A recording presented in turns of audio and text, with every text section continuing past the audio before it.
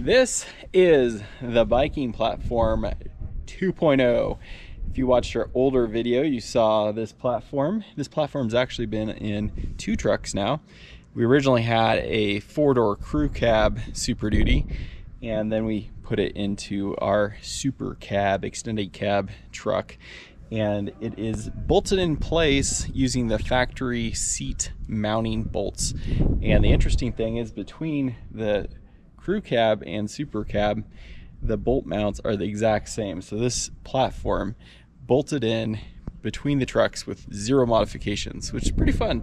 A little tidbit to know. A lot of people have asked about dimensions and sizes for this platform, and more or less you just need to build a platform around what you need to carry with it, and it does take trial and error to figure out how high to make it, you know, the different dimensions, forward, back, and so forth. It just depends on how you're going to use it.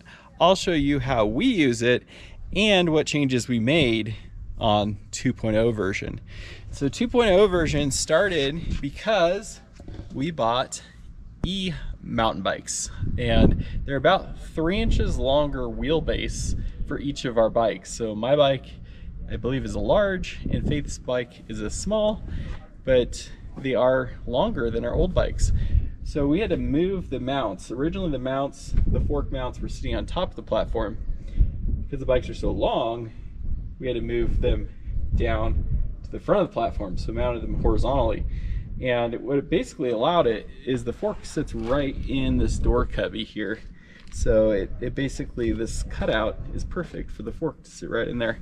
The tolerances, when you start getting a really big bike into a vehicle inside, get very, very, very particular. So there's a lot of trial and error fitting to make it all work. You can see in the top, to get the height right, the handlebars have less than 1 inch height up here, and then to have clearance at the back for the handlebars.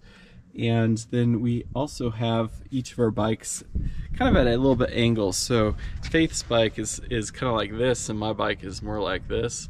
Anyways, it allows for either of our bikes to be loaded or unloaded without the other necessarily. So there's no sequence to it. And so it took a lot of trial and error to get that, because I didn't want to require one bike to be removed to get to the other one, or vice versa for loading. So I'll show you how we load and unload the bikes really quick. I'll pull mine out, put it back in, and then I'll have Faith take her bike out so you can see how that works. Now, these bikes are pretty heavy. I think mine is about 50 pounds.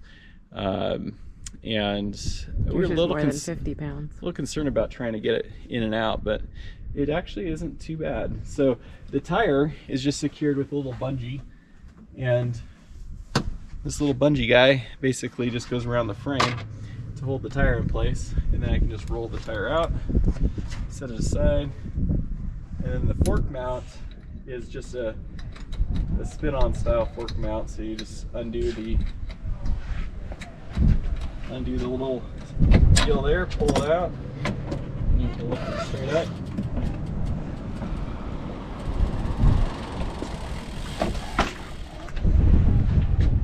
There it is. So pretty simple. And then reloading is kind of the same process. What I do is grab the back of this thing, it's pretty heavy, just set it up on top of the platform, and then just roll it on back into place. And sometimes the pedals get in the way, so you gotta rotate them a bit to make sure that they clear everything.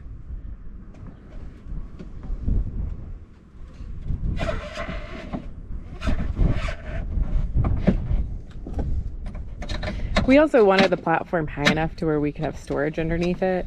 My side has a slidey box that was actually pulled out already, but it stores our rec gear for the most part, helmets, gloves, that sort of stuff. And on Peter's side, we have all of our recovery gear for the truck itself. So yeah, let's show you guys what we put in here. So I have these bags for tools. I actually have 2 of them. This is one of them.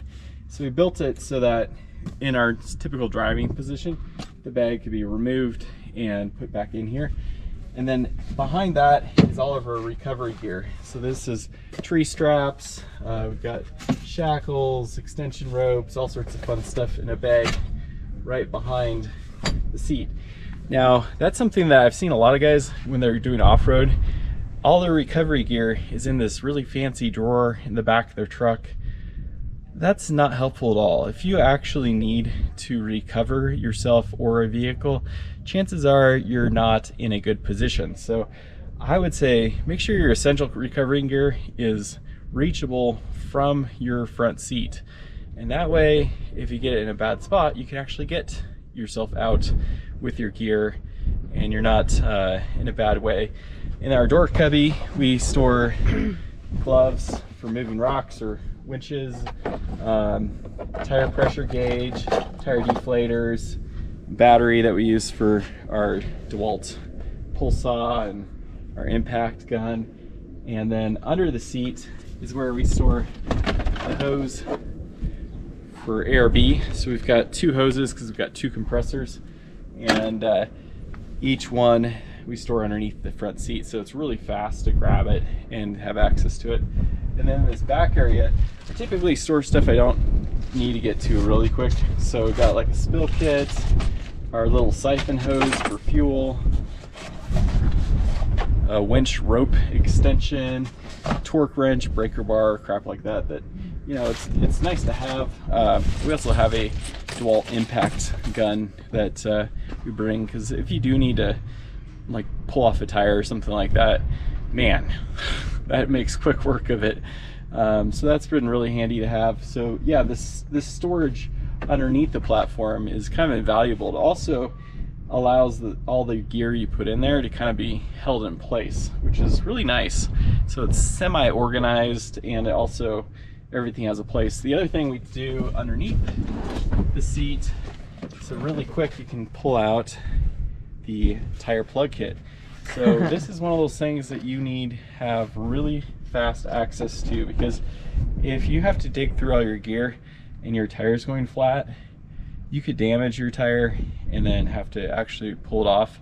But if you can get at it really quick when your tire has got a nail or screw or bolt in it, and actually hook up your air compressor and plug it before it does damage to the tire, oh, so good. We've done that multiple times on trailer, this truck, whatever. It works really well. In the worst places where you don't want to have to tow. We also carry along a little lithium battery boost jump box under the seat.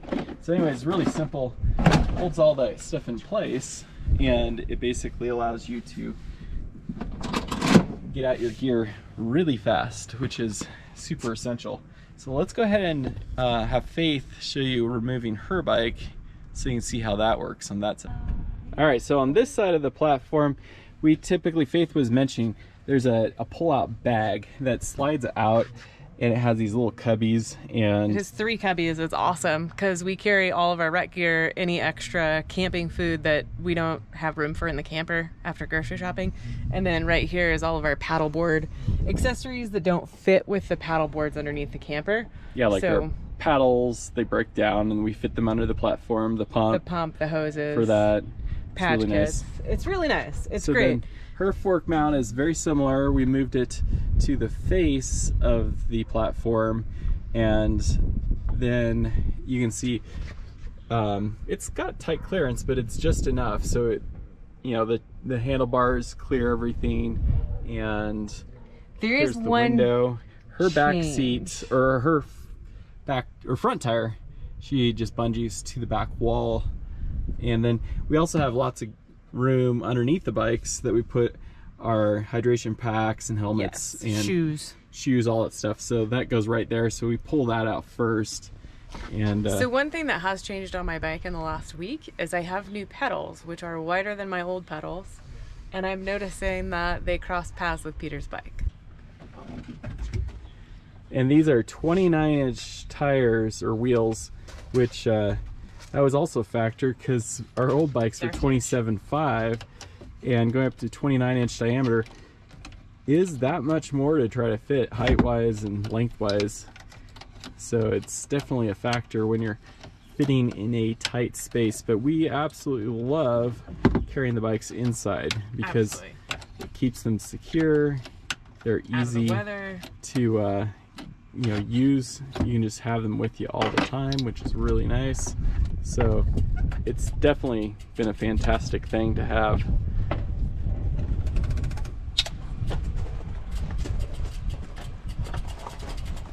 Oh, so close.